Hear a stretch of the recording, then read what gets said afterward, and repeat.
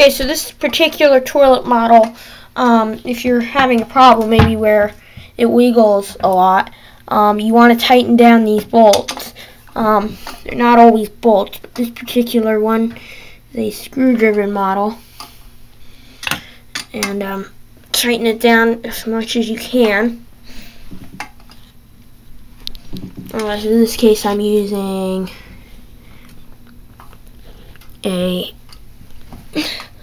Phillips screwdriver. You want to get them tightened down as much as you can, and then when you're all done, you can close them up.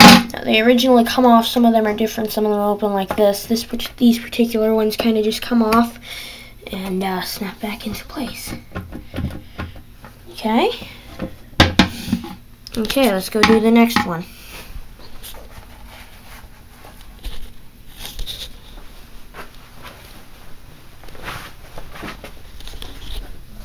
Bear with me.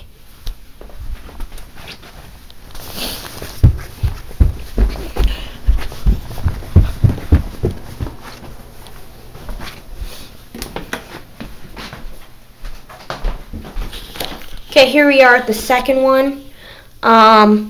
This particular one opens in a different orderly fashion.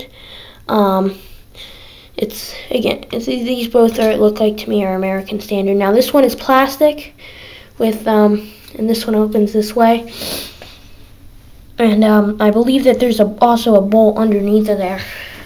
This particular one now the other one was either a flathead or a Phillips head.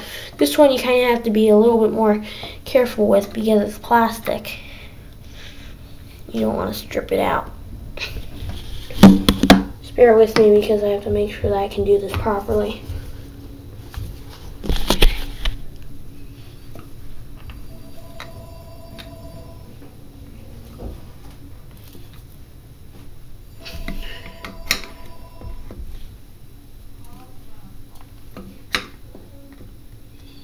Okay.